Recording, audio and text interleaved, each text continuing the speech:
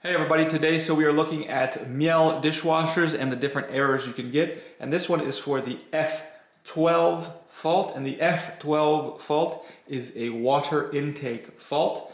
So if you are getting this error message on your Miele dishwasher, this means that the dishwasher is not able to get water into the machine from the water intake.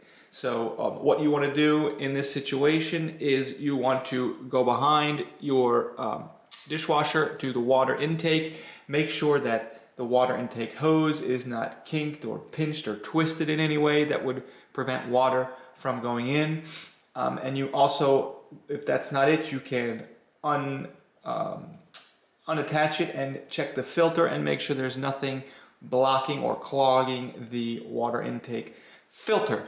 So there you go. That's what you need to do if you're getting an F12 fault on your Miele dishwasher. I hope this helped, and if it did, you can go ahead and leave a like under the video. Thanks for watching.